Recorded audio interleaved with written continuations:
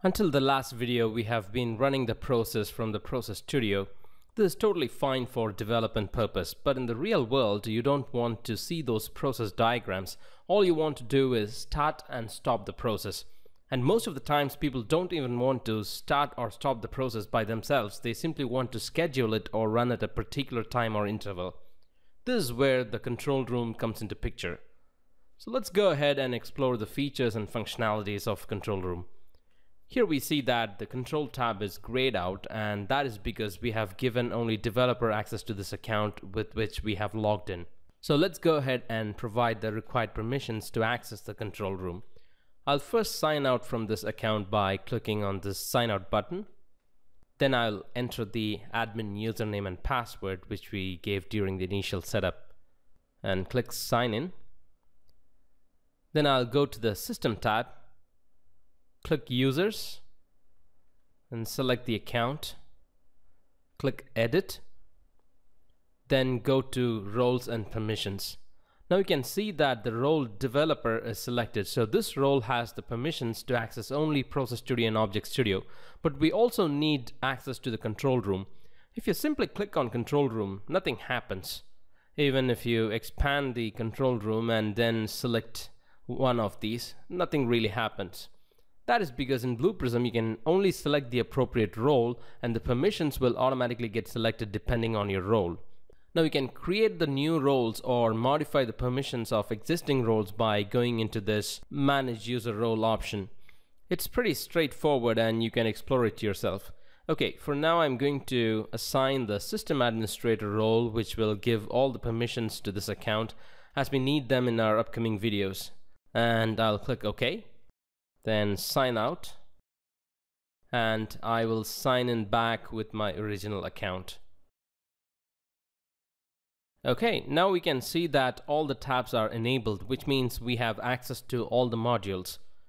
Now let's go into the control room by clicking on the control tab. Here you can see a list of items on the left hand side, and when you click each item, the corresponding information is displayed on the right hand side. Now these items can be broadly classified into three: Session Management, Queue Management, and Scheduler. Active queues is just another view of queue management. We'll talk about queue management and scheduler in the later videos. For now, let's talk about session management. You can see there are three different panes in session management: available processes, available resources, and environment. The available processes pane will show you the list of processes that we have built in the Process Studio and published to control room. The available resources pane will show you the list of computers with Blue Prism installed on them. Now we can see only one computer, which is basically the same computer which I'm working on right now. If I add more computers with Blue Prism to this network and connect them to the same Blue Prism application server, then all those machines will be listed here under available resources. We'll discuss about setting up Blue Prism application server in the advanced videos. The environment pane will show you the list of processes that are assigned to a resource. Alright, now let's see how to run a process from this control room. If you go to the Studio tab, you can see there are a lot of processes which we created previously, but none of them appear in the control room. That is because a process will show up in the control room only if you publish it to the control room. Let me show you what I mean. I'll double click on our currency conversion process which we created earlier, and if you see here, there's this one box which we never spoke about. This is called the process information stage. Let's double click that, and you can see the name and description of the process which we gave while creating this process. If you want to rename the process or update the description, this is where you do it. You can also see there are two tabs: conditions and information. We'll discuss about them in a separate video because I don't want to deviate too much from this topic. For now, all we need to worry about this checkbox which says publish this process to control room. Now I will check this, click OK, then save the process and click refresh. Now you can see a green tick mark appearing on the process information stage, which means the process is published.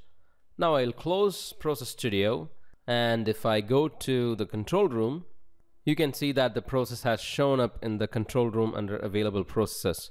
Now before we go ahead and run this process from the control room, let's fix the from currency field attribute which we modified in the last video. So I will go to Studio and under Objects, double click XC currency converter, then click Application Modeler, select from currency and change this path to its original value, which is 1 instead of 11. Click OK. Save.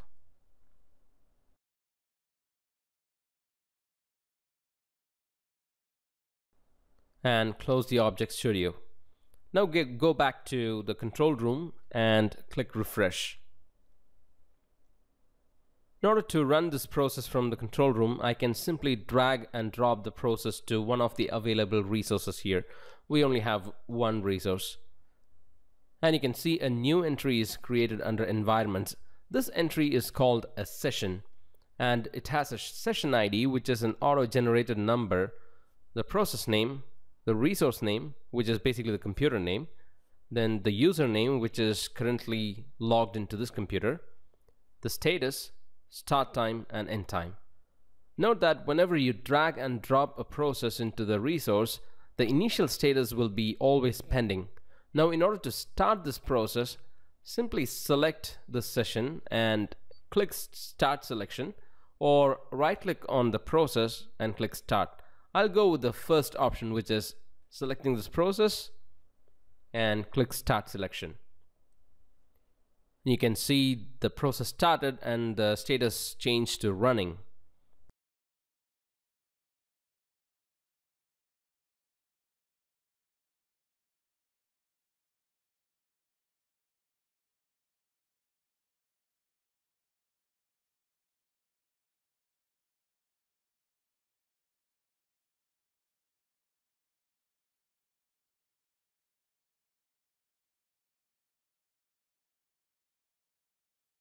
Okay, now the process is completed and the status shows completed. You can see that the end time is also updated, and it hardly took few seconds when we ran from the control room. Alright, so that is how we run a process from the control room.